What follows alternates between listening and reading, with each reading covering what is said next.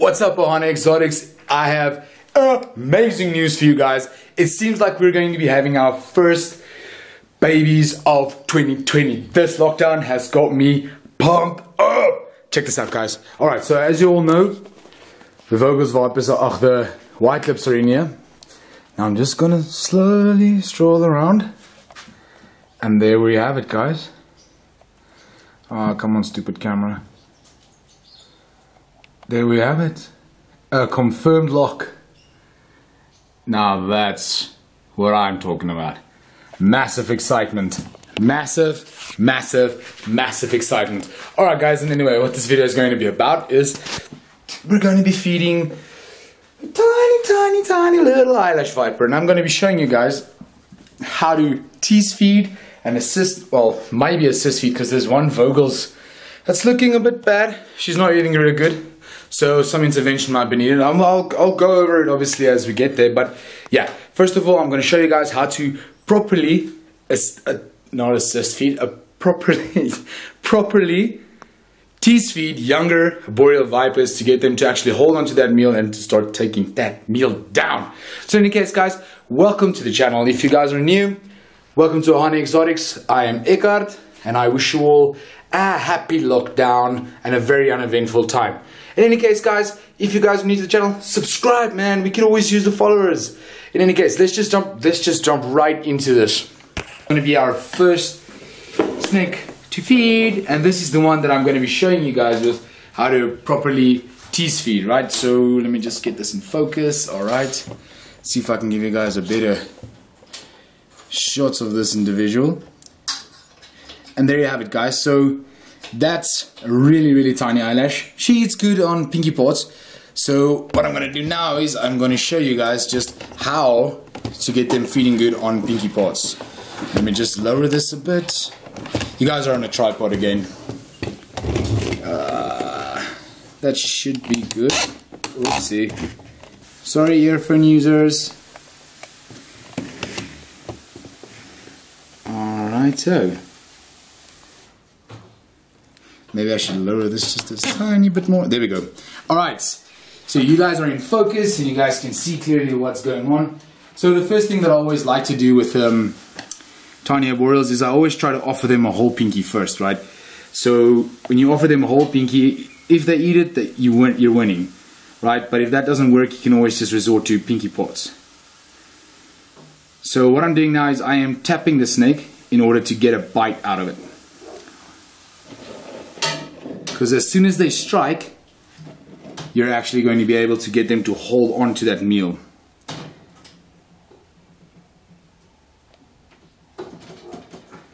Alright, almost there. A very important thing to remember with this, guys, is that you'll have to be patient. You cannot rush the process of tease feeding these little okies. And that goes for just about any arboreal that's out there. It does take patience. Once you get them to about a yearling or juvie size, you really don't have to stress about anything like this anymore, because then they really start chowing down. Alright, so you see that's not going to work. So because of that, we're going to resort to pinky pots. Now, why does pinky pots work so good, right? Okay, well, that's very simple. It's a smaller prey item, meaning that it gets stuck in their teeth, and as soon as it's stuck in their mouth, which is the goal you want, a feeding response kicks in. And as soon as that feeding response kicks in, they start chowing down on the pinky. Alright, so all I did now here is, you guys didn't see it, but I cut the pinky up. So now we're going to offer it a pinky header for a go. Alright, let's see. There we go. Alright, so that's the first bite, right? As soon as you get them to bite and hold on like that, you are winning the process. Let me just turn you guys around a bit, bring you into a better focus here. Alright. Now you're going back this way. Okay. Alright, so we're just gonna leave you guys here for a second, and then we're gonna jump into a bit of a time lapse, because this can and will take fight sometime. Now I do find the best thing to do though, before I start the time lapse, is once you have them holding onto that meal, really just don't move too much. Try to keep as still as possible. If you can get out of sight, get out of sight. I guess you're back. Are you gonna tell me where you went? All the messages I sent with no reply. It's like that. You're just gonna walk into my room.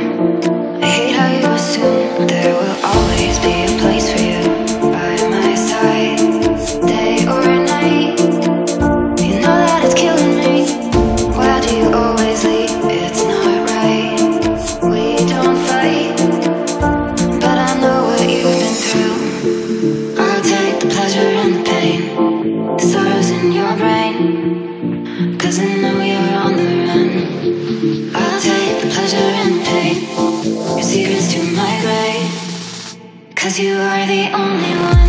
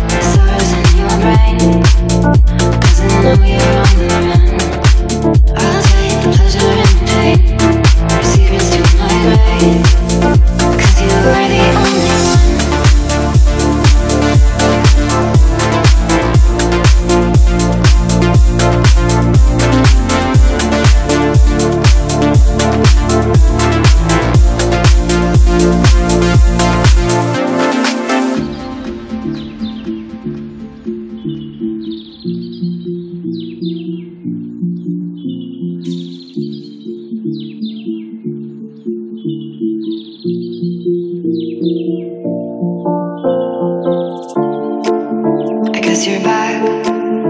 Are you gonna tell me where you went? All the messages I sent with no reply. It's like that. You're just gonna walk into my room. I hate how you assume there will always be a place for you by my side, day or night. You know that it's killing me. Why do you always leave? It's not right. We don't fight, but I know what you've been through. I'll take the pleasure and... Alright guys, so that first pinky part's down good. So now we're going to see if he's going to be willing to take a second part. Now this is the tricky part guys, and the part that you guys need to remember is that a lot of times if you tease too much now after the first pinky part they've got in... I'm trying to get you guys in focus quickly. Come on. Sorry guys, I'm going to get you... There you go. Alright, so what you need to remember is a lot of times after the first pinky part, right, and you over tease it, they do tend to regurgitate the part they already had in. So there's a fine line. You need to determine...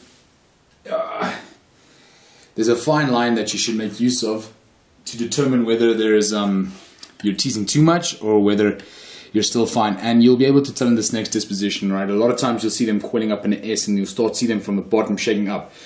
That means they're about to regurgitate that meal you just gave them, and then it's better to rather just stop completely and have them at least have that nutrition, and then 2-3 days later try again. Alright, so here we go. Let's see.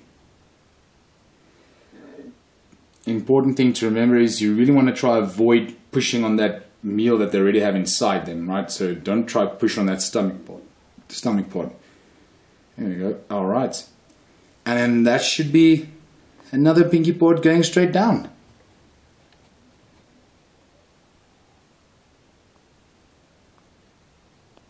Alright, let me zoom this out a bit. Alright, there we go.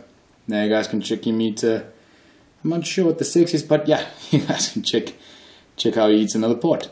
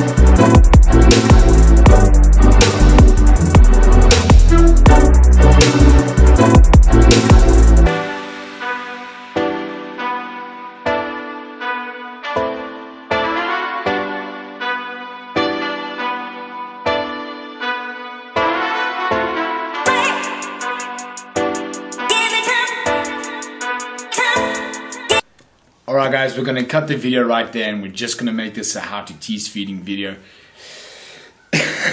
Sorry guys. So there you guys have it, right? That's all you basically do is you just try feeding a whole pinky first. If they don't take the whole pinky, resort to cutting the pinky into pinky parts. Give them about as much parts as they can take, right? So by the looks of it, that tummy is already very full from just that pinky head alone. So the hindquarters of this pinky is going to do the trick for this snake. And then guys, if you do feed pinky parts, right, the nourishment on that is obviously not equal to that of a full pinky. So what I usually like to do is every 3rd to 4th day I'd offer a pinky part. So yeah, keep that in mind as well. It's just to help them get to that size, and as soon as they double in size and they take whole pinkies, I go back to my same old methods of feeding every 2nd or 3rd week. Alright guys, so from Harding Exotics, peace out, and then have a wonderful quarantine guys. Stay safe, be uneventful, stay at home, and yeah, I'm going to be trying to release some content for you guys on a weekly. Cheers guys, bye.